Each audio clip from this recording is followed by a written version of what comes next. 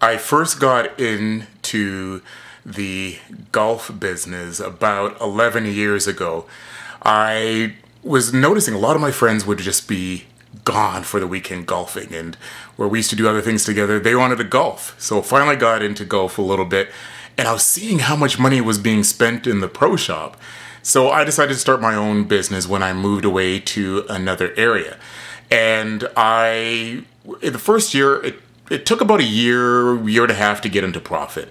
After getting my inventory and getting the lease on the building, it took about a year to get into profit. And because it's a business that so many people are interested in, I started making the money, and I really have been appreciating it ever since. One of the things that I would say about starting your own business is make sure it's a business that people are interested in.